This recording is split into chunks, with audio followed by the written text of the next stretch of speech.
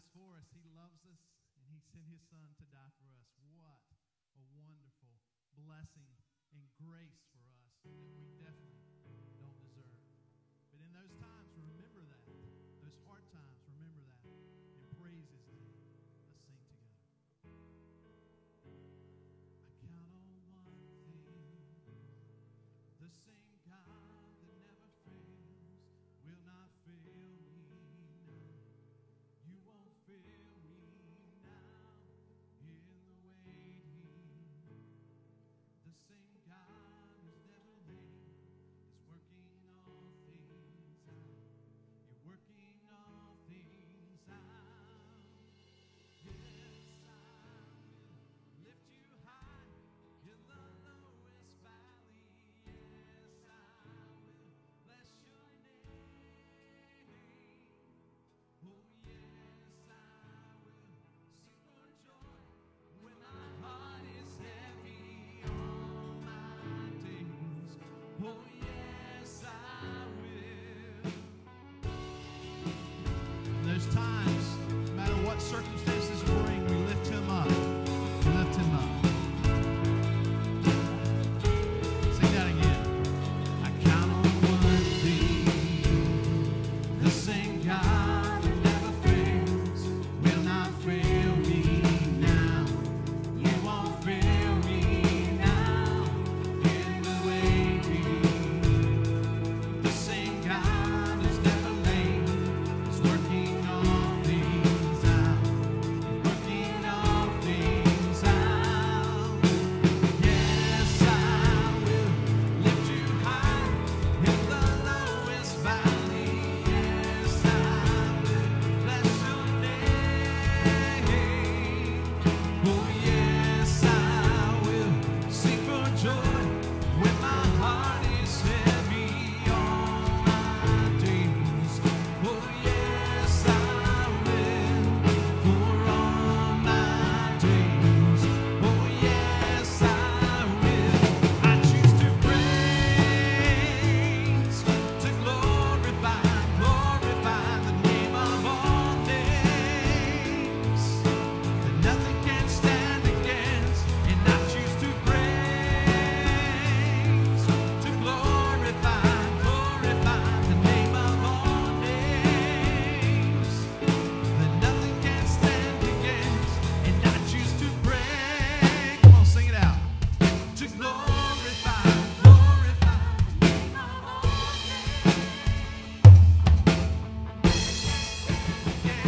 And I choose to praise, to glorify the name of all names that nothing can stand against. And yes, I will lift you high in the lowest valley. Yes, I will bless your name. Oh, yes, I will sing for joy when my heart is heavy all my days. Oh, yes, I will for all my days. Oh, yes, I will for all my days. Yes, I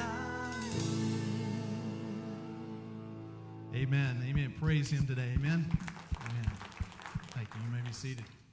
Thank you, Shannon. Thank you, praise team. What a great way to start our time of worship here at Provision Church this morning, just praising the King of Kings. My name is Brian Stevenson. I'm one of the congregational elders here, and I'd just like to welcome you in person here today on campus as our social distancing continues, and online if you're watching with us. I've already seen a bunch of you are watching online, so we just want to welcome you to worship with us wherever you are right now. We are just excited.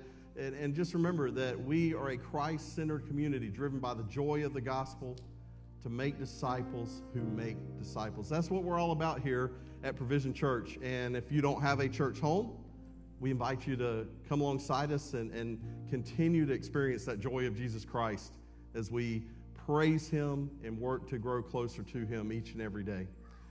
Just a couple things. If you're first timer here, or even your second or third time, if you've never filled out a Connect card, or even online, you have the ability to do that. You see the number up there, 704 704-703-9025. I'll say that one more time for those watching at home. 704-703-9025. If you will text CONNECT to that, we'll simply give you a little bit of information and just tell you how you can learn more about Provision Church. We also have cards out front, and just in safety, you even get to keep the pen if you fill that out for us, so we can just be as safe and health conscious as we can. So we hope you'll do that so we can get to know you. And another thing, talking about health and safety as we continue to navigate all these different things with COVID over the course of time. I know things sometimes seem like they change minute by minute, but I know some of you were hoping that we would be going back to kids very soon, and while we do still have a kids area that we kind of moved over here into the shade, we're putting that on hold for right now. So I know some of you, that's news to some of you, that we're going to be putting that on hold for a little while. We've constantly, as this has been going on, evaluated from the health perspective and working with our host church here at Hopewell, and we've just been in constant communication with them on this, and constant communication with the health experts. And right now, just talking with Hopewell, the best thing to do for both our campuses is to just put that on hold for right now, and we hope sooner than later we'll be able to get you back to your kids ministry area. I know the volunteers that help with that on the serve teams love helping the kids, and in the meantime, as we've said all along, we're just giving you grace here. Don't worry about having your kids in service. I know that's harder for you to take notes, but understand that we're okay with it. And we enjoy children and love just loving alongside you as we go through that. So I'm just so happy that you're here with us today. What a great day to praise our Lord and Savior. And we're going to keep doing that through song right now. Amen. Amen. Stand with us again. Let's continue singing and worship this morning. The very great I am this morning. Let's sing.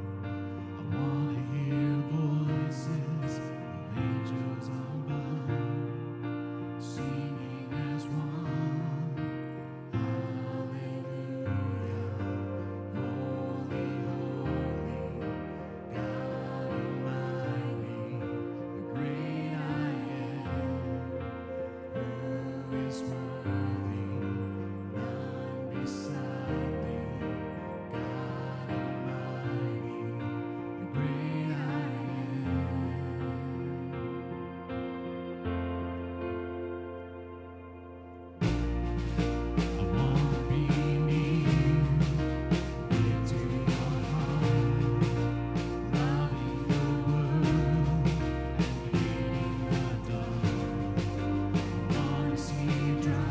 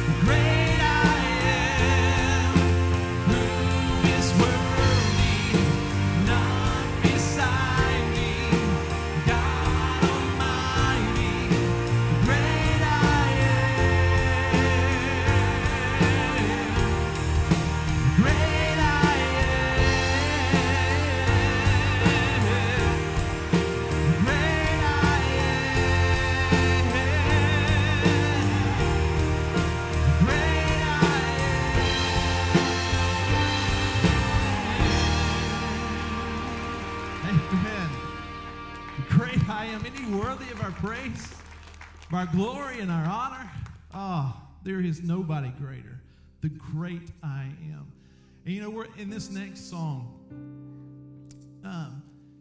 It asks the very question in the title: is he worthy?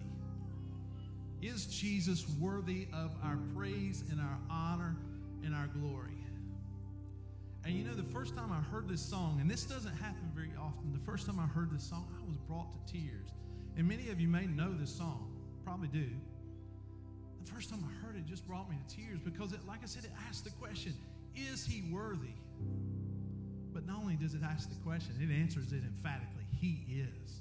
He is worthy of our praise. He is the Lamb of God that went to the cross for me and for you. And because of that, we have the grace and forgiveness of our sin. Isn't that awesome? We should never get tired of that. That should never be dull for us. And so as we sing this song, I'm telling you, let's worship in this. Let's worship the name, because the answer to that question is he is worthy. Let's sing together.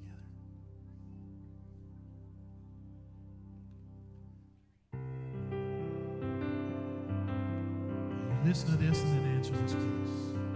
Do you feel the world is broken? Do you feel the shadows deepen? Do you know that all the dark won't stop the light from getting through? Do you wish that you could see?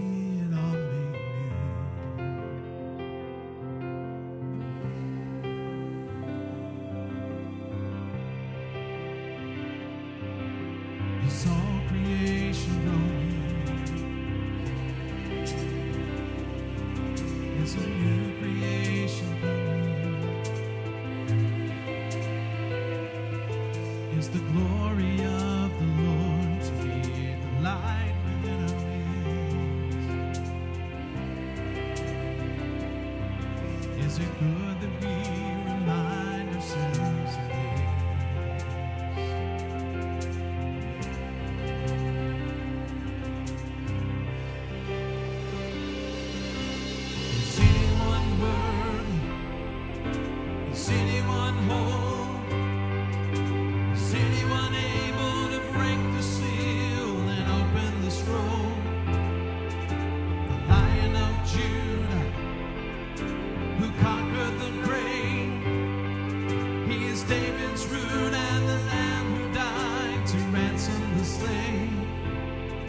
Is he worthy? Is he worthy of all blessing and honor and glory? Is he worthy of this? He is. Amen. Does the Father truly love us? Does the Spirit move among us? And does Jesus, our Messiah, hold forever at His arms? Does our God intend to dwell again with us?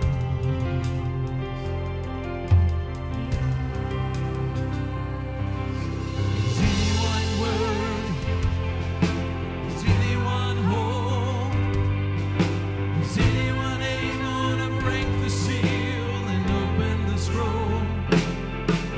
The Lion of Judah, who conquered the grave, he is David's root and the Lamb who died to ransom the slain. From every people and tribe, every nation and tongue, he has made us a kingdom and priest to God, to reign with the Son. Is he worthy? Is he worthy of all blessing and honor and glory? Is he worthy? Is he worthy? Is he worthy of this? Come on, sing with me. He is.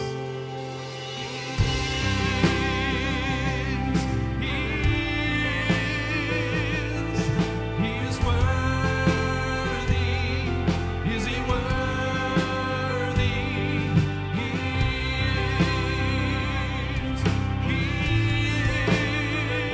is. He is worthy. He is worthy. He is. Oh God, thank you so much for sending your son Jesus to die for us.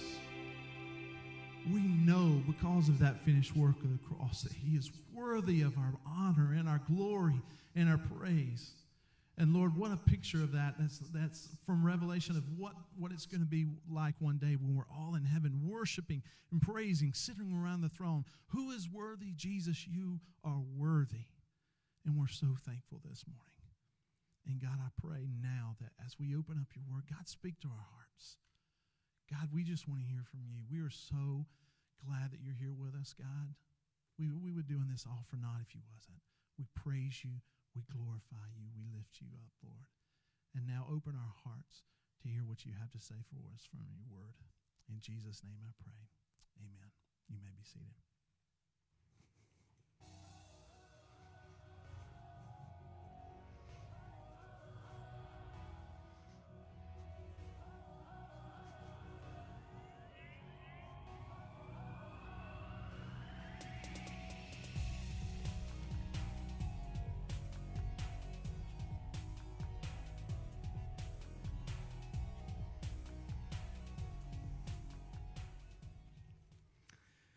If you're joining us online, you didn't get to see that cool sermon bumper that just displayed, but we're working towards that.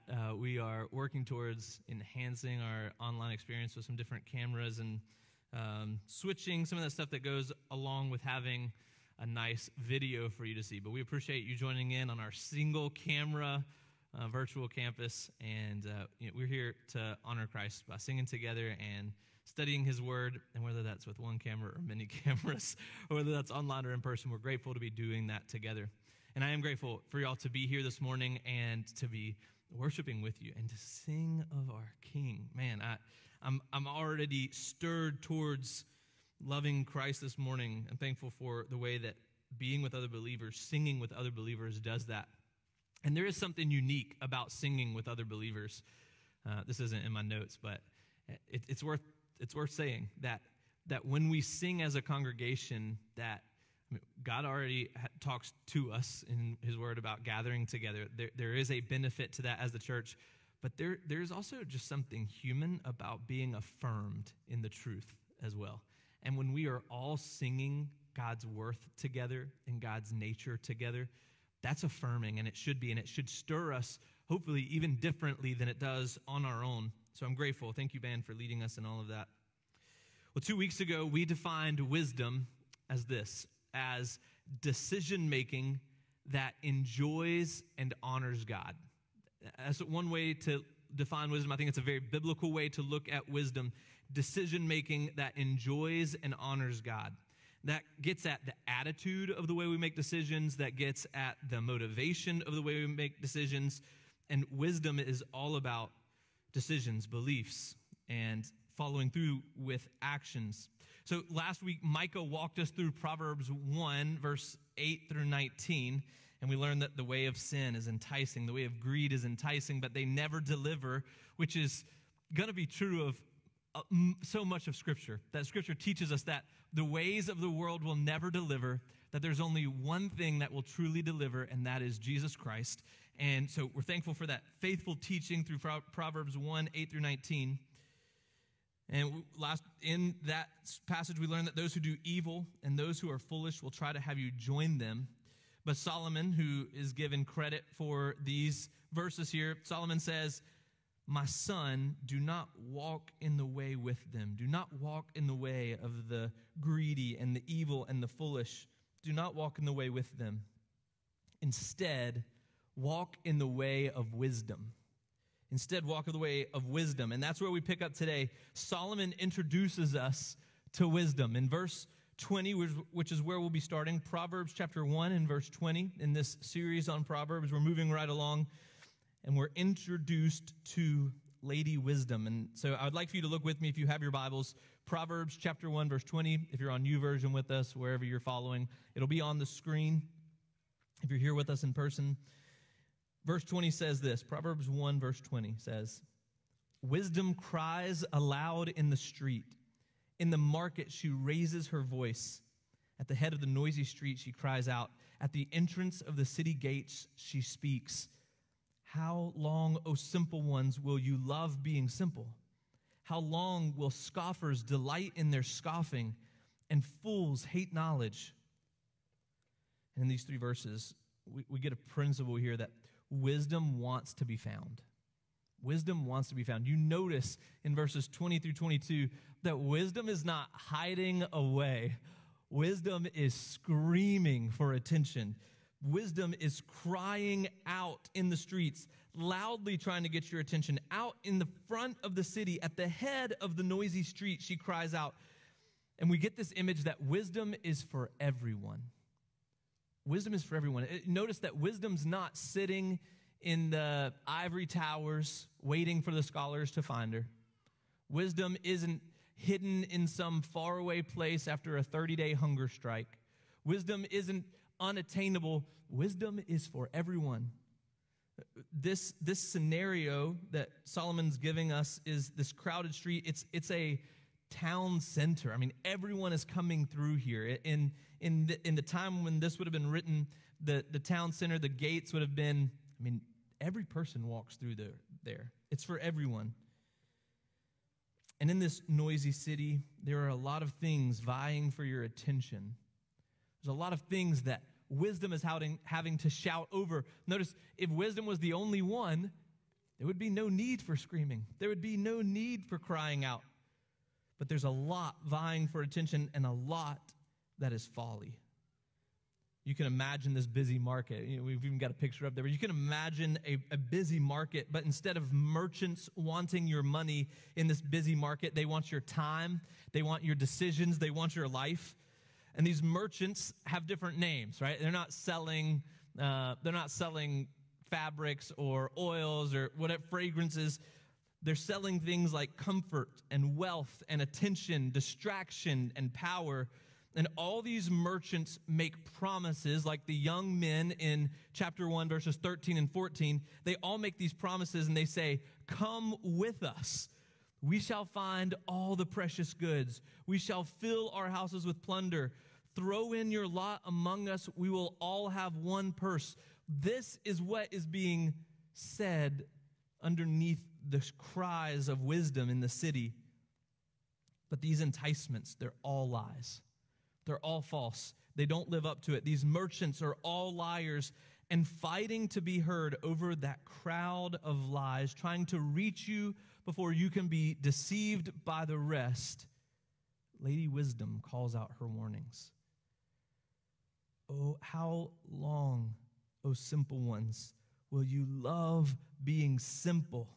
How long will scoffers delight in their scoffing and fools hate knowledge?" It's an interesting warning because it's not, don't go that way. Don't do that, right? And that's what you think of as a warning. But here in this warning, you get a sense of exhaustion. Wisdom has seen this over and over and over. You walk into the gates and you're simple, and you come back into the gates and you remain simple, and you come back into the gates and you remain a scoffer and foolish and ignorant. How long? How long? If you think you're the first, you're not. How long will people come along thinking that they're the first person walking or the person who will do things differently? It is interesting in the text here to recognize that Solomon is personifying wisdom. This is wisdom calling out. And it's something that happens throughout Proverbs, but it's worth us asking why. Why does the author do this? Why does God do this through Solomon, that he personifies wisdom? What does it mean for wisdom to be personified? Why is he doing it? And why does he choose a woman as he speaks specifically to young men? If you remember in the introduction of Proverbs, it's addressed to his sons. When we said there's application broadly for everyone, but it is written to a son. So what is the relationship there? That's why it's important to understand context, that there is a wisdom being personified as woman, written to sons. So what does that mean? Why does that all work together? Well, one reason that wisdom is personified is that the work of wisdom is active. The work of wisdom is active. It's not dead. The work of wisdom is engrossed in our life. It's wrapped up in us. Wisdom is growing and not always the same day to day. A wise response to someone may not look the same now as it did 50 years ago. A wise response to someone today may not be wise tomorrow. What is wise in one culture may not be wise in another culture. So it's growing and not always the same. But to think of wisdom as a person helps us consider how we interact with wisdom. It's like a relationship. You know, if you give up a relationship, if the last time you've talked to someone or seen them is 5 years ago, then you're not going to know them that well when you come back into contact. And some of you are like, well, I've had friends I haven't seen in 30 years, and when we see each other, it's like we've never stopped seeing each other. Well, that's great. You can still get along with wisdom if you haven't seen it in 30 years, but you're not going to know it well. You're not going to understand the day-to-day of what they've been dealing with. Wisdom, when we leave it, we're not going to know it well. So personifying it helps us think through how we interact with it, that we need to pursue wisdom, not just be like, well, I made it. I'm wise now. I'm where I need to be. But that we need to continue pursuing it like a relationship as a man to his wife. That if at one point I'm like, well, I know everything there is to know about my wife, Crystal, that's not going to love her very well in 5 years, in 2 years, in 6 months. That's not going to know her very well. When she has a baby in a couple of months, if I act like I know everything, like her world is changing, and the way that wisdom interacts in the world is changing. So one reason to personify wisdom. But another reason I believe we can see here that Solomon chooses to personify wisdom as a woman is because young men should want wisdom like they want women. And I think we can all understand that, right? Either as a woman, you understand the way that young men are interested in women, and as a man, you understand. I mean, wherever you are in life, you understand. And so Solomon is leveraging that built-in desire for men and saying, look, wisdom is better than this, is worth pursuing. Wisdom should be something that you desire the same way that you desire to find a young woman to love. There's really, I think, in our makeup, there's very few things like the desire for a man to find a wife. Right? It is ingrained, and it's something that it's ingrained for a lot of men there to find that. And so when Solomon is teaching his son here, he's saying, look, in the same passion, in the same motivation, I want you to pursue wisdom. With that same desire, the pursuit that comes with desire, then, is a pursuit that we should use as we go after wisdom. I mean, young guys will make gigantic efforts to impress and get the girl, right? I mean, one of the things that blows my mind right now is promposals. Some of you guys are in high school. Some of you have done promposals. I'm looking at some of our high schoolers, and they're like looking at each other. That's fantastic. Y'all, that's great. When I was in prom, it was like, when I was in high school, going to prom was like, you walk up to a locker and you're like, hey, you want to go to prom? But now it's like this extravagant, that's the word. It's like this extravagant moment where it's almost like bigger than a wedding, a marriage proposal at this point. But it's worth it for the young guys who would normally not show that type of emotion and affection because of the young woman they're pursuing, right? You see that enormous effort that they give. I mean, love and desire and infatuation for young men changes guys. I mean, it changes guys. You find, I mean, these are all classic things that happen a lot in our society, but you can find a guy who has his close group of friends. He's hanging out with them all the time. He meets this girl, and it's like his close group of friends never existed. I mean, he rejects them to follow the girl, to pursue the girl. That pursuit is consuming for a young man. It consumes their attention. They write love songs. They spend money. They invest time. And Solomon's saying, wisdom is that fair maiden worth your unending infatuation. Wisdom is worth pursuing with that same effort and with that same level of desire. And this Lady Wisdom says, how long, O simple ones, will you love being simple? How long will scoffers delight in their scoffing and fools hate knowledge? And I mentioned this kind of feels exhausted, but it also feels gentle at the same time. It's asking the question, it's not condemning.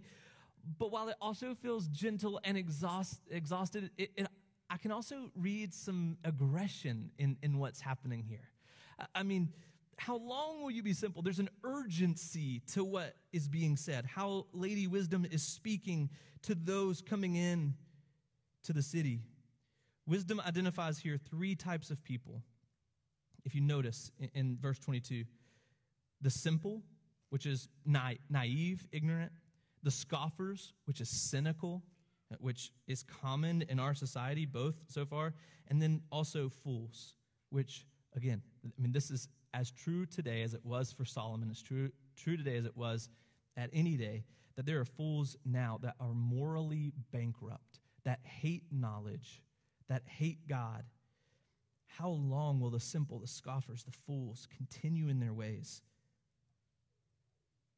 It doesn't really matter which type of person it is coming through this gate as far as what that means for what happens to them. Whether it's the naive, the cynical, or the morally bankrupt, each of these will find the same end in destruction. That's what happens to each of these. Whatever led to that end, they will find that end if they're rejecting wisdom. Unless they turn, unless they find wisdom, the simple, the scoffers, and the fools will find destruction. But how will they find this beautiful woman? How will they find wisdom? Right? That's a really good question. We're all sitting in here thinking, it's a good thing I'm not simple. It's a good thing I'm not a scoffer, and it's a good thing I'm not a fool.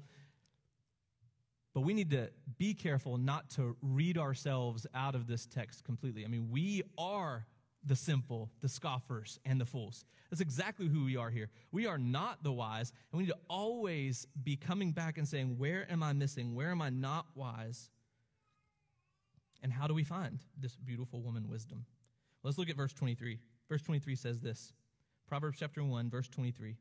If you turn at my reproof, behold, I will pour out my spirit to you. I will make my words known to you. Because I have called and you refuse to listen. I've stretched out my hand and no one has heeded. Because you have ignored all my counsel and would have none of my reproof. And as I'm reading that, I'm reading that with some intentionality, some passion. But this is being cried out. This is being yelled out. I mean, this is at the top of her voice. If you turn at my reproof, behold, I will pour out my spirit to you. I mean, that's the tone that we're told she's speaking with here. And she is concerned with the humility of her listeners. That's what's happening here. Wisdom is unlocked by humility. Wisdom is unlocked by humility.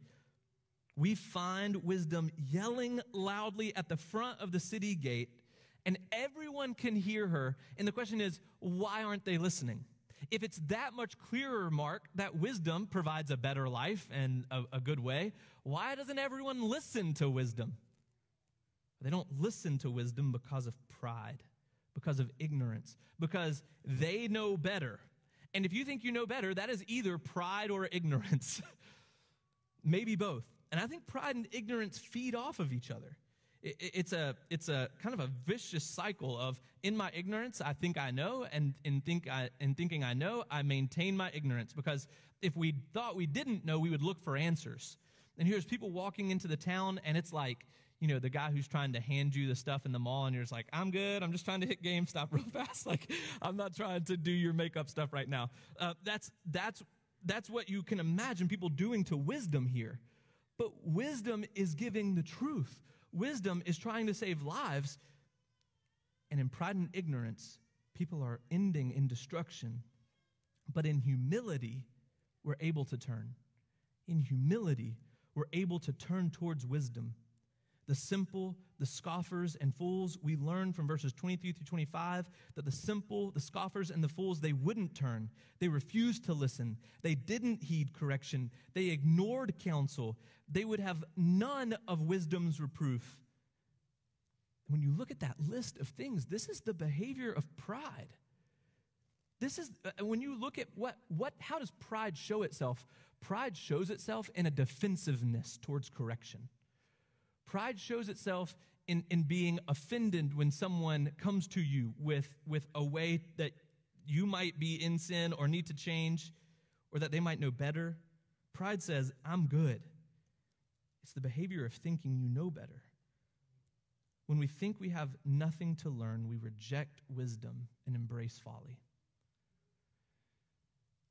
The danger is that we believe we become experts in fields. And it might be that you're an expert in your family, which you are, don't get me wrong. But that because I'm an expert in my family, there's really no one else who can speak into my family. That is a dangerous, dangerous road to walk down. Look, I've done all the reading on this political issue, so I'm an expert. I don't need your opinion. I'm good.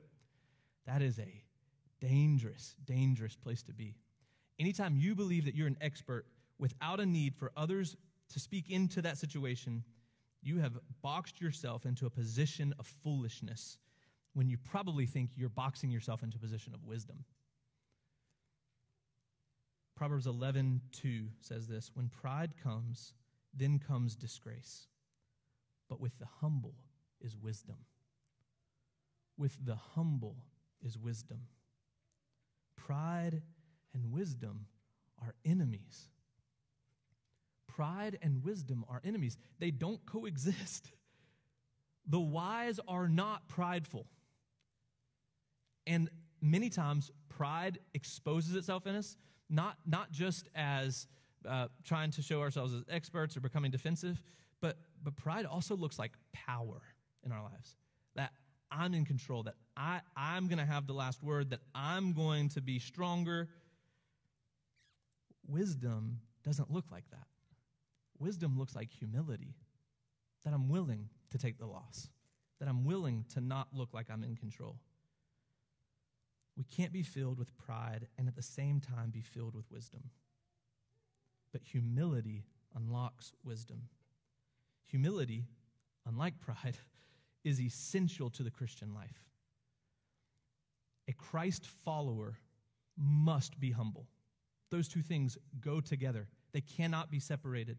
A Christ follower must be humble. Humility is essential to the Christian life. 1 Peter 5 says, humble yourselves. Philippians 2 says, in humility, count others more significant than yourselves. I'm going to say that again because it's so important. In humility, count others more significant than yourselves. Psalm 149 says, God adorns the humble with salvation.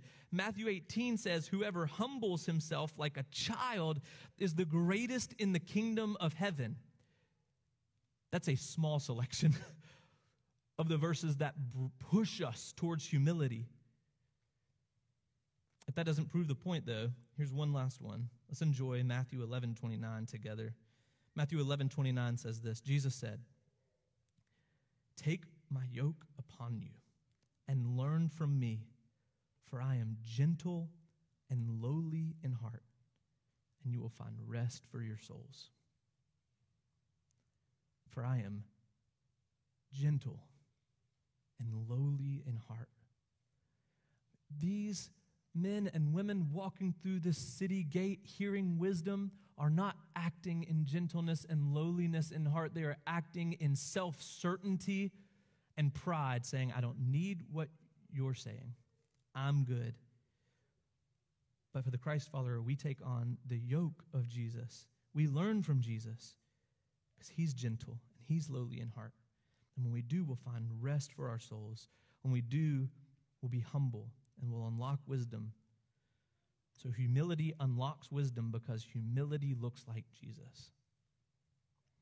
In the midst of your financial burdens, in the midst of caring for your children and home day after day after day, in the midst of a pandemic that has turned political and divisive and lonely, in the midst of your stress at work and at home and even at church, while all those voices are calling out to you, in the midst of all of that, in your humility, listen to the voice of wisdom. Single out the voice that matters. Single out the voice of wisdom. And ultimately, that voice of wisdom is going to sound a lot like Scripture. It's going to sound a lot like the Bible when we ground ourselves in what Jesus has given us, his word. In humility, listen to the voice of wisdom. That voice is pointing you to the sufficiency of Jesus for flourishing in every area of your life. That's what wisdom points us to, is human flourishing. So if you're looking for human flourishing in your stress and your anxiety and your ability to control, stop, because you're not going to find it there. Start looking to Christ for that, because he is the source of wisdom, and in that, he gives those things. He is almighty and completely able. He is in control, and he knows what you need. So stop trying to be in control. Stop trying to convince everyone you're fine, or that you've got it where you need to be, or that you've got the image that you're trying to portray. I mean, it's okay if the image you're trying to portray to the world is not how you're feeling inside. Break that image and let in the people who God has given you to understand what's happening inside of your world. I mean, we're going to come to this point in this passage that this promise of human flourishing doesn't mean that every day is going to be fine. It's not a promise of wealth and prosperity. It is a promise of peace in those storms. So stop trying to be in control. Stop trying to convince everyone you're fine, because that is pride. And when humans are prideful, we are either simple, we're scoffers, or we're fools. So if you want wisdom, humble yourself and ask God for it. Because rejecting wisdom because of our pride has consequences. Let's continue in the passage, verse 26. Verse 26, Proverbs chapter 1. I also, so this is still Lady Wisdom talking here. I also will laugh at your calamity. I will mock when terror strikes you. When terror strikes you like a storm and your calamity comes like a whirlwind, when distress and anguish come upon you, then they will call upon me, but I will not answer. They will seek me diligently, but will not find me, because they hated knowledge and did not choose the fear of the Lord. They would have none of my counsel and despised all my reproof. Therefore, they shall eat the fruit of their way and have their fill of their own devices. This is a heartbreaking passage. And in this heartbreaking passage, we see that wisdom scorned brings calamity. You should be a little bit proud that I used the word calamity there. I haven't heard the word calamity since I watched like Looney Tunes, so it's good. But this is true, right? That there is calamity coming. In verse 27, calamity. Verse 26, calamity. We're just using the words of the text. Wisdom scorned brings calamity. If we reject decisions that honor and enjoy God, we are going to suffer the consequences of that decision making. When we are foolish, we are dishonoring God and choosing to find joy in other things. When we are foolish, we are dishonoring God and finding joy in other things. That's what foolishness is. So if wisdom is making decisions that enjoy and honor God, then foolishness is the opposite. It's making decisions that find joy in other things and dishonor God. Solomon teaches us that the consequences of this decision-making, the consequences of pursuing anything other than God, leads to calamity like a whirlwind, terror like a storm, and distress and anguish. Those are the consequences. So when you're like, okay, Mark, I hear you talking about wisdom. I see that you're saying, I see the scriptures talking about wisdom. That's fine. I see you talking against foolishness. I don't know that it matters to me. I don't really care. You don't have to care, but you will be made to care, because there will be a point where you suffer those consequences of your foolishness. That is the principle we're teaching here, that God is teaching here, that these things will come to those who reject wisdom. For all of this misery, you'd think that wisdom would feel compassion. But nah, that's not what wisdom is feeling here. Wisdom isn't showing a lot of empathy towards these consequences. So one of the questions that I was wondering is like, why would Lady Wisdom be so harsh? Like when I'm reading through this text, I'm like, why wouldn't Lady Wisdom be like, and I'm sorry that you're having to deal with this. Like, I hate that you're having to go through this. You would almost think that that would be the position of wisdom, but instead she mocks and she laughs. Her response is mocking and laughter. The reason is because she is wise. The reason that is her response is wisdom. I'll say this before I explain that. It's not harsh to allow someone to receive the prize of their decisions. When someone chooses a way, if you give them their way, that's not harsh. That's just fair. That's just. And so here, we're not saying, well, why is she harsh? She's not. She's being fair. So the message from her is not, sow your wild oats and someday it will work out. Like, that's not the message of wisdom. I think especially of our college students and high schoolers, are fresh out of college. The biblical wisdom is not, go get it out of the way now. Get it out of the way while you're young. That is not a biblical message. The biblical message for you, if you are young and considering, I hate the term wild oats. I don't really like it. I don't know why I used it. But if you're considering doing the things you want, the things that seem attractive, the things that social media elevates into the success of your youth, if you're thinking on those things, you're like, but it seems fine, recognize the messages you're listening to. Those are the merchants that are the liars, that will lead you down paths you do not want to go down, making promises that seem better than they can ever possibly be. But wisdom is yelling at you in truth. Wisdom is saying, don't follow those things. Don't do what looks attractive in the world. Instead, follow Jesus. Follow in the fear of the Lord, because if you choose foolishness, if you choose the way of the liars, if you choose this foolishness, you will suffer because of it. Maybe temporary joy is something you'll find. Let's be honest. There's temporary joy in sin. Temporary happiness, maybe, in sin. But the end of that path is destruction. So make your decision. I mean, you need to have the tools to make that decision. And that's not just true for high schoolers and college students. That's true for every stage of life. It's just the scenarios change. Sometimes we get better at hiding in our sins as we get older. But here, in each, no matter what your scenario is, there is consequence for our foolishness. Better to choose wisdom before destruction finds you. That's wisdom. Better to choose wisdom before destruction finds you. In the middle of a storm, and a storm of your own making because of your foolishness, in the middle of a storm, don't expect to be bailed out of your consequences by suddenly coming to your senses. Coming to your senses doesn't remove the consequences from you. It changes your perspective before you make the next decision to bring new consequences. So understand that, and the call of wisdom is come to your senses now. Come to your senses at the front of the city as you're coming through the gates. Come to your senses. Understand that there are lies that sound good and will not hold up under the weight of reality. Coming to your senses is the point, though, of punishment and consequences. The reason that there are consequences attached to foolishness is so that people will come to their senses. That's the point. That's the whole reason.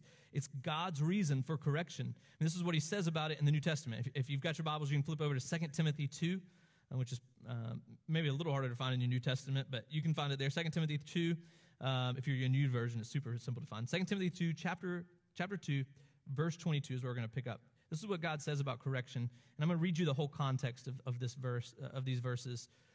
Verses 22 through 26 is what we're going to read together. And this is what 2 Timothy 2 says.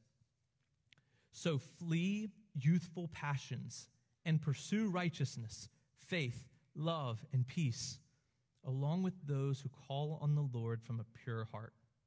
Have nothing to do with foolish, ignorant controversies.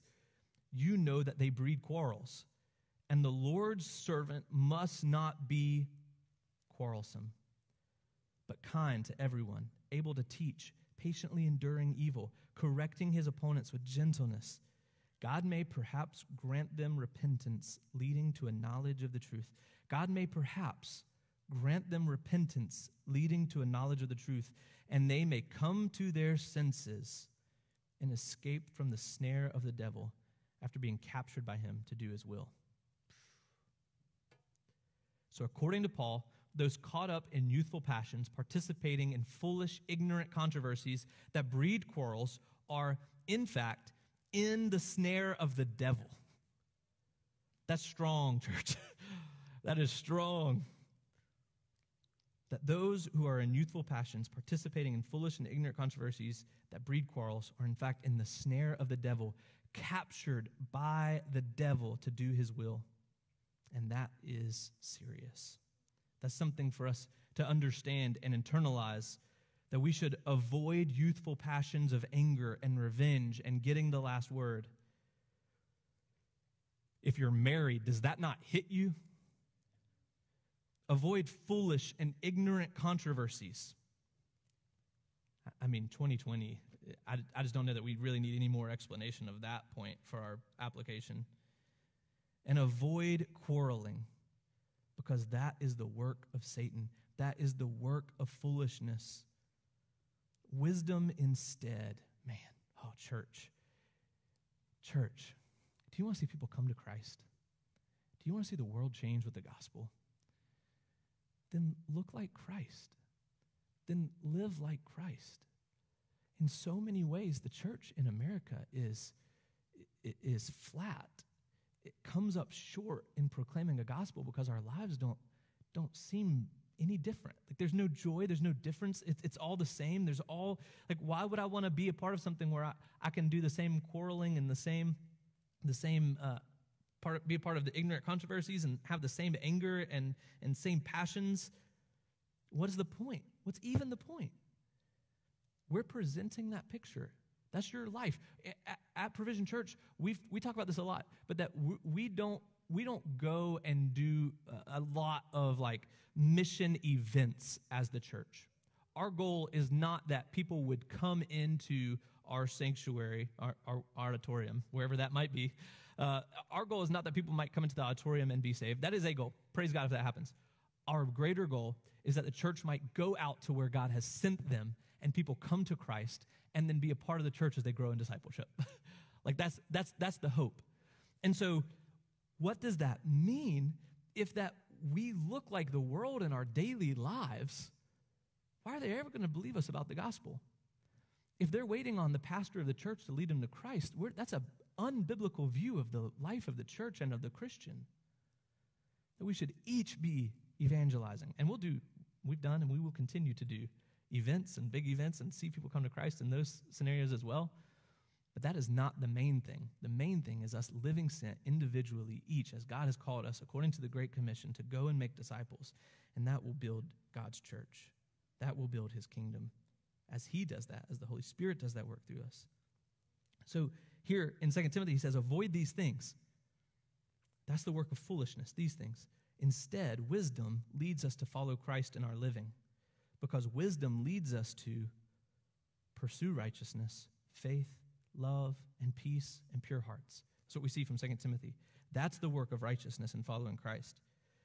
Pursuing righteousness, faith, love, peace, and pure hearts. Pursuing kindness to everyone, even those who might oppress us or make us angry. Able to teach, and we're not able to teach if we've made enemies. An enemy will not be taught by you. Only friends will be taught. Enduring evil. Being gentle.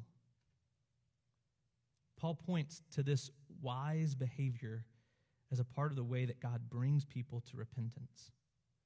I mean, it's this type of pursuing righteousness, this type of wise living that God uses. It's a part of what God does to bring people to repentance.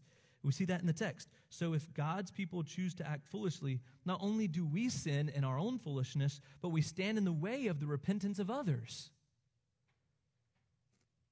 Church, don't stand in the way of the repentance of others.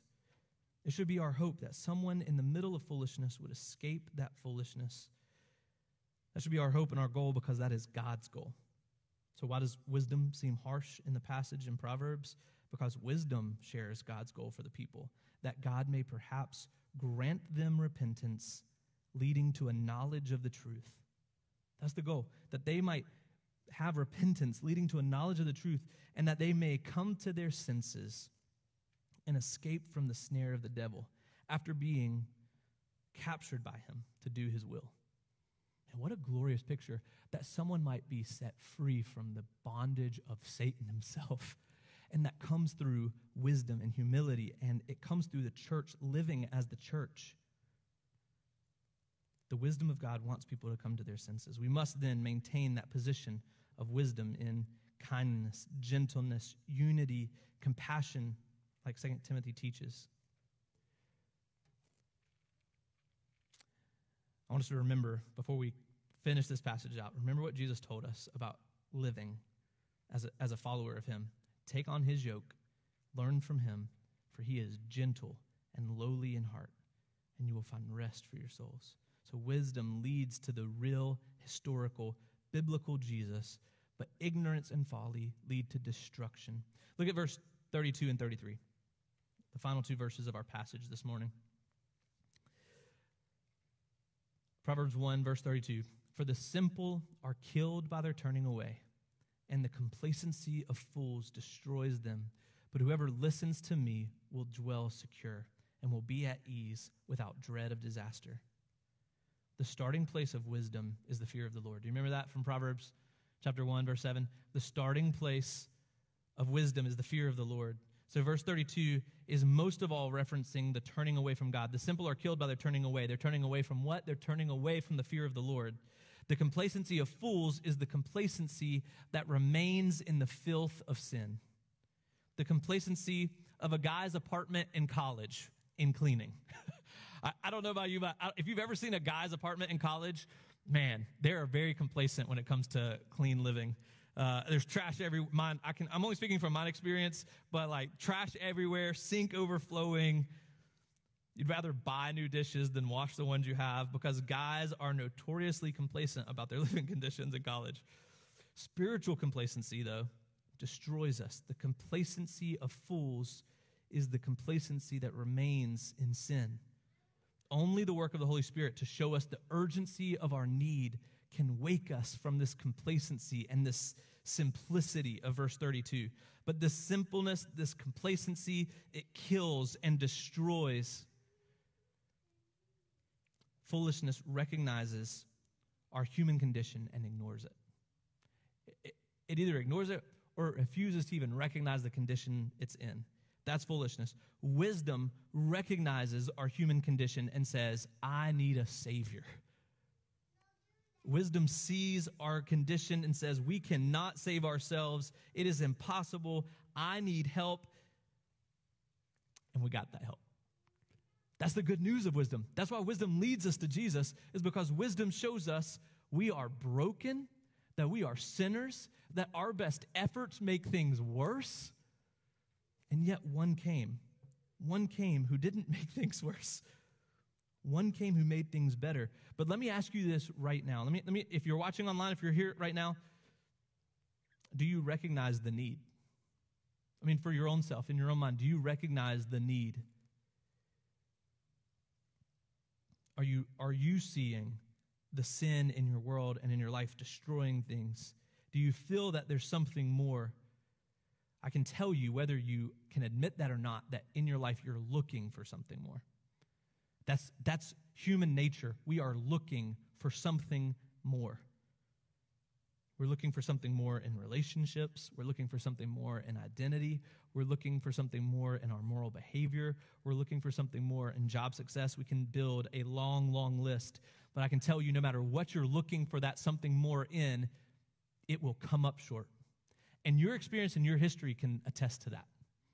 Your experience and your history, if you're honest with yourself, you know that the best things that you've done apart from Christ have not been good enough.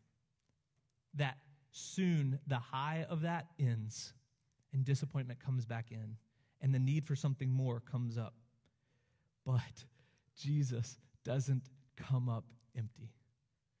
Jesus There's not a high that you come down from. There's not something more that you need. He is it. He is sufficient. He is the something more. And he's not the something more because he makes your life better. He is the something more because he is the purpose of your life. He is the something more. He came to die for your sins. He came to take your place because you deserved punishment. You deserve the consequences of your foolishness because all of us have been foolish. At one point or another, we all have been, and he took the place for us. He died on the cross for our sins. And the beautiful thing is that he didn't stay dead, that he rose again. He rose from the grave, and in his rising, we have hope for an eternity with him. We have this great hope that the suffering of this world is only temporary, that we can live in peace and without anxiety because we know what he has done for us. He has died for our sins, and he rose again, and he is coming again soon. He calls out to you like wisdom does. He calls out to you. The question is, how will you respond? How will you respond to the call of Christ? Will you believe Jesus for your salvation? Will you believe that what he says is true, that what he has done is sufficient? Will you turn from the idols that have filled your life with lies? Will you turn to the truth and turn to Jesus? Or will you listen to the merchants in the street calling out in foolishness with promises that will not hold up? That's the decision before you. That is the decision before each human. It's the Holy Spirit that leads us to verse 33. That whoever follows Jesus will dwell secure, be at ease, and have no dread of disaster. Man, what a beautiful thing. That wisdom leads us to this because wisdom leads us to Jesus. That the person who follows Jesus will be secure in their Savior today and tomorrow and forever. I want to finish with John 16:33. I think it finishes this so beautifully. John 16:33, Jesus said, I have said these things to you that in me you may have peace. In the world you will have tribulation, but take heart. Take heart, I have overcome the world. I have overcome the world. Church, let's take that time right now. Let's pray to God. I'm going to pray with you, but I want you praying too. And let's take time to pray that we might have humility, that we might turn to wisdom, and that would happen not for our moral growth, but for our growth in Christ. And if you have questions, ask someone. Find someone who professes Christ as their Savior, and ask those questions. We'll be around after the service. You can always DM us or message us on social media. Let's pray together for these things.